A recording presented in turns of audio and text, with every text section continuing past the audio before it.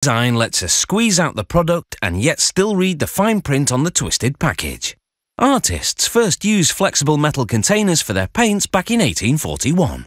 Nowadays, we use them for products like glue, skin cream, and toothpaste. Remember, don't leave the top off. These packaging tubes are made of aluminium because it's affordable, lightweight, and malleable. This company makes each tube from an aluminium slug. A batch of slugs are dumped into a container and a lubricating powder called zinc stearate is added.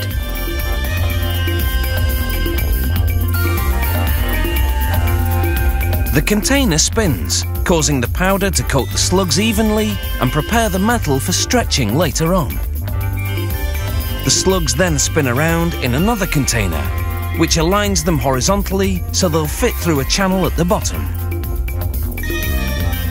The channel feeds the slugs into a forming press. In a process called impact extrusion, each slug moves onto a die, which gives it the exterior shape of a tube, including the neck. At the same time, a mandrel forms the interior. This process hardens the metal, something that will be corrected later on. The machine applies 200 tons of pressure to as many as 150 slugs per minute. They can be as narrow as 1 centimetre and as long as 22 centimetres.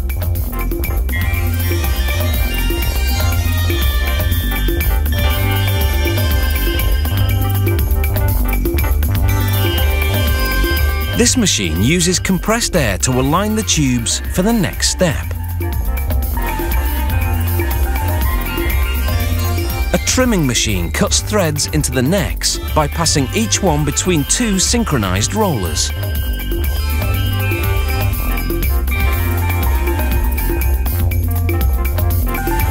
Stationary blades trim the top of the neck, making the surface smooth and safe to handle. The neck on most models remains sealed until the consumer pierces it. Another company eventually seals the tube by rolling up the other end, after the product has been inserted. After they've been heated in order to soften the metal, the tubes move through another machine. Nozzles spray the inside with 2 coats of epoxy lacquer. This creates a protective barrier between the aluminium and the eventual contents.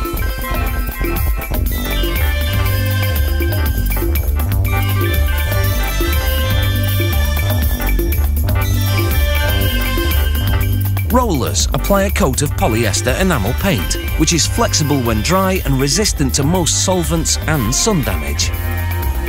Grippers place the tubes on long pins, which move them through an oven for 7 minutes so the paint can dry. From there, it's off to the printing machine. Each tube makes 1 complete rotation against a printing plate. The plate applies a coloured image and information that describes the tube's contents. Then, they go back into the oven to dry the ink. The printing's legible even when twisted because the polyester ink remains flexible.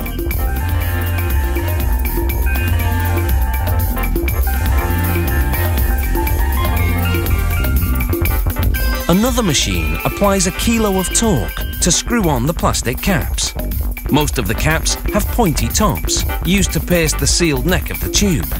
They use flat caps to close off tubes with open necks. On the next machine, nozzles spray on a strip of latex sealant inside the open end of the tube. The latex is like a gasket. After the product is inserted, it seals the tube when the end is folded over. After a machine packs boxes with an average of 300 tubes each, the inside of every tube is inspected. A bright spotlight reveals any chips in the paint that makes the packaging deficient. About 1 in every 500 tubes is flawed. A sheet of sticky paper over the open ends of the tubes keeps them from twisting during shipping. And a label on the box provides tracking information and a way to show off if someone has tampered with it en route. Then these tubes will leave the factory. And so will we, because that's all the information we could squeeze out of them.